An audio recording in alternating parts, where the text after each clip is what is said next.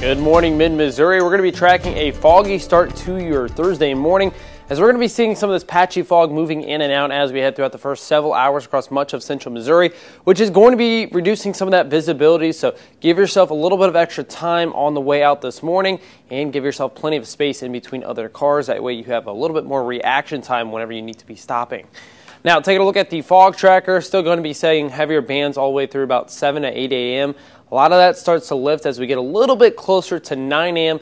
Visibility will start to increase. Still going to be seeing a little bit, especially towards the valley. So the Missouri River Valley, going to be still seeing some heavier fog. But as we head towards noon, well, most of that starts to lift. And we're just going to be tracking mostly sunny skies as we head towards the afternoon hours. Temperature is going to slowly start to increase eventually by noon, looking back into the upper 70s. And by 3 p.m., 84 degrees. So going to be feeling like a great day to be out and about, especially with those mostly sunny sky conditions. We're going to see a UV index up to a level 9. So sunburn time today, going to be looking at about 20 minutes or less without the proper SPF protection.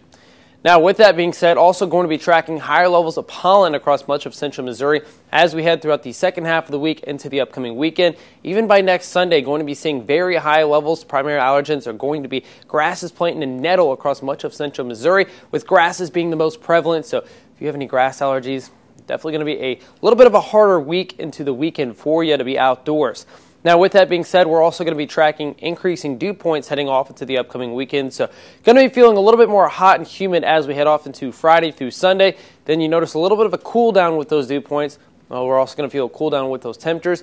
That's going to be spurred by a cold front, which is going to lead to some more widespread showers and storms as we head off into Sunday afternoon.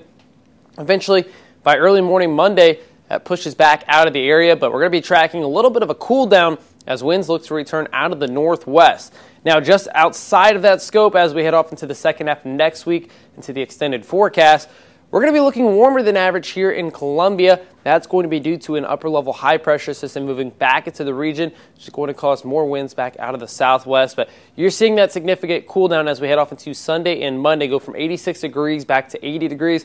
Usually this time of the year, we're sitting at about 89 for that average high. So for the most part, going to be a cooler than average forecast with the exception of Friday afternoon.